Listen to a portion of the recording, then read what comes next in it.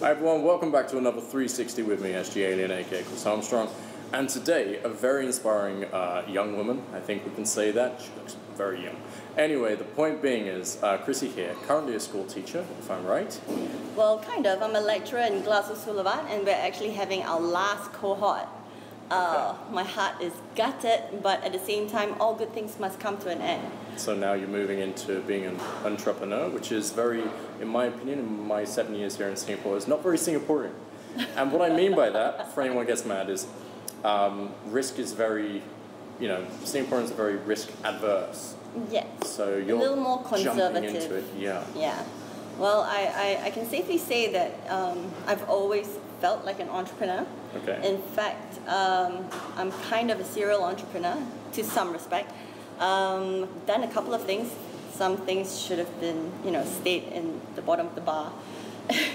And, stayed just ideas. But, other things have actually moved on to quite impressive, stories. Yeah. I think that will be for another day, because today what I want to talk about is co-curator.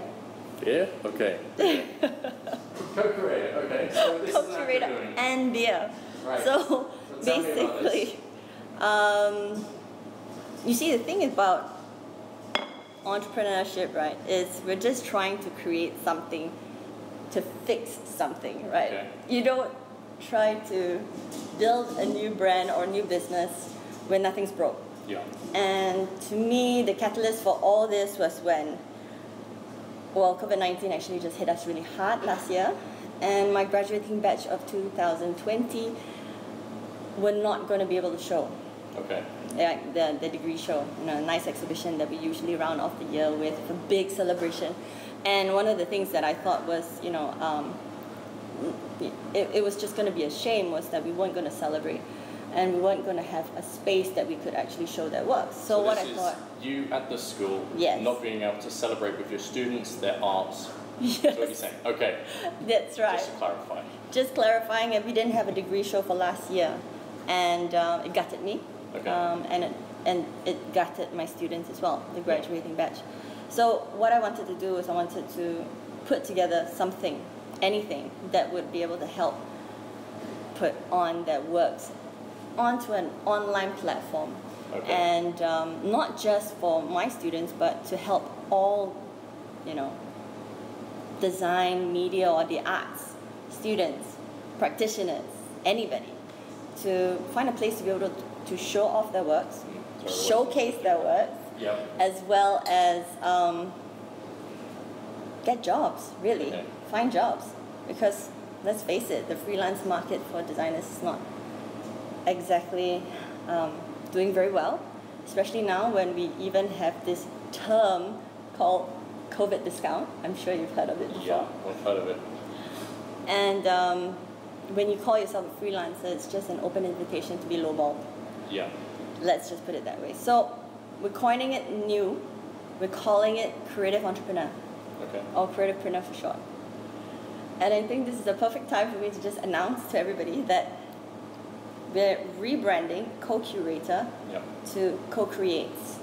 Because we don't want to be curating anybody. We want everybody to feel that they're part of creating something. So it's bringing everybody together and enabling people via an app to, instead of fighting to try and get to that CEO or that marketer or something, you can just contact each other and do business. That's if right. there is business there to do.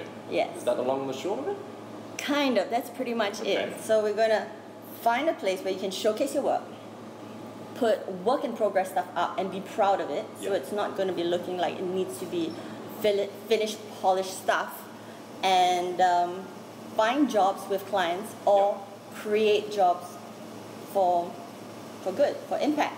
That sounds And that's pretty just awesome. the short of Right. it. Cheers. I finished playing bartender.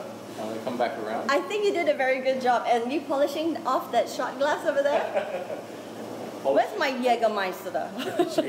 I can't make those. So what's happening now? So you do quite a few other projects as well. Yes. So the whole thing, people, is from teacher to entrepreneur, and then of course breaking out into lots of different markets. And for clarity, or what is the word? Blur. We kind of know each other. We've been doing some work together, and this is why I'm being a bit more playful than usual. Blur is a good technical term for it. Blur is a very good technical term. Yeah, sometimes brain doesn't work. We're not editing. So we spent a bit of time. We've done a couple of interesting things, and it's good to be able to push out all of these wonderful things that you're doing. Yes, thank you very much. What else, other than co-creator, can you tell us? Co-create. You've got Get 10 it right. seconds. Okay, so right now I'm also part of this co-op. It's more like an alliance. It's called Cassia BC, which is Cassia Business Chamber.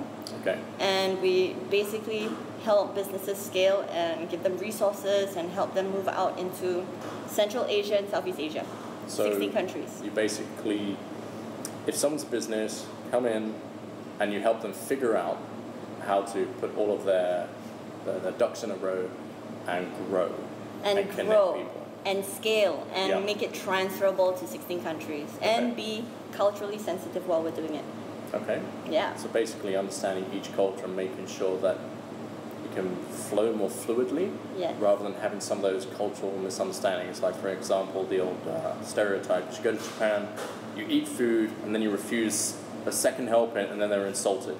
So it's, I know obviously that is not the point, but it's kind of a good example for misunderstandings. That's terrible, Chris. You've done that before. No, never. So yeah. No. It basically is that, but And you're doing all of this, and you're a full-time mum as well. Is that right? We don't have to get into that because that's personal. But how Yes. are you doing? I don't know. You just don't sleep, basically. Sleep is for losers. No, I'm just kidding. I'm just kidding. I take that back. I do. I have 2 wonderful toddlers, and I try to spend as much time as I can with them. Okay. And I don't know, I guess life just has to balance itself out. Yeah. But when you have passion and, something to work towards, Yeah. I just figured the main reason why I'm doing all of this is for them anyway. And it will show them, what can be done Yeah. instead of the institutional doctor, Exactly. lawyer, banker, lots of No. money. You can still make money and have fun. Exactly. And flexibility. I mean, no doubt I actually still teach in a university, but only for 6 more months.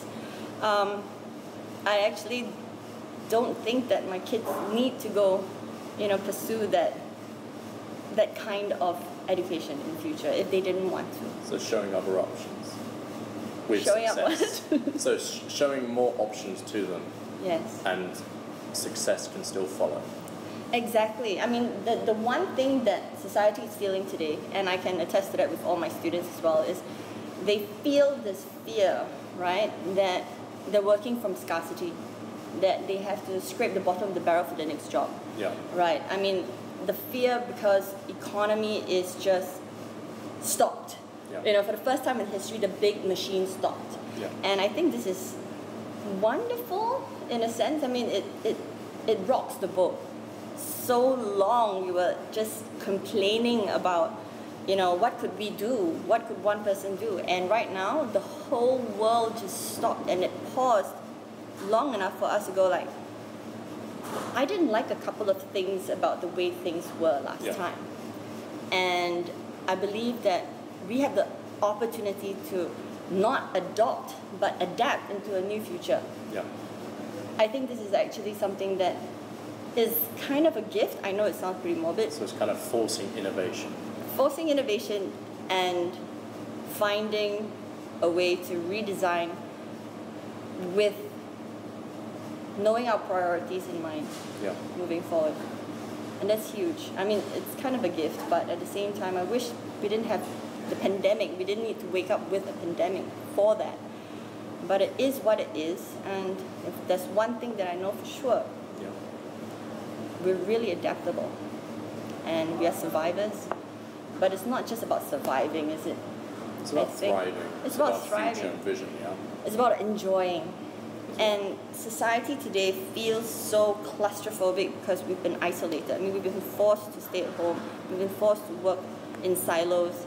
And that's part of the problem. We're feeling like we have no more options. And what happens to people that feel they have no more options?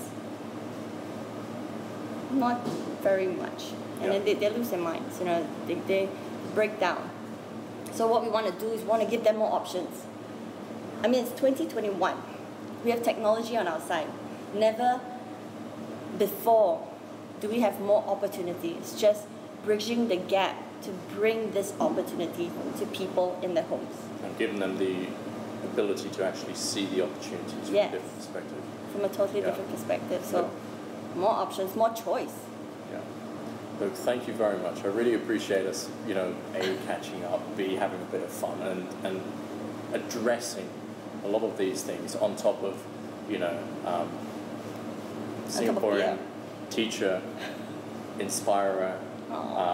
So yeah. So guys, after this, look down the description. As soon as the websites, the apps, social media, everything is updated, we'll post it there. And you can always reach out and say hi. So thanks for joining us. Please do contact us anytime. 3 a.m. All right. I'll probably still be working then. Cheers. Thank you. Thanks, Cheers Chris. to you too. Namesake.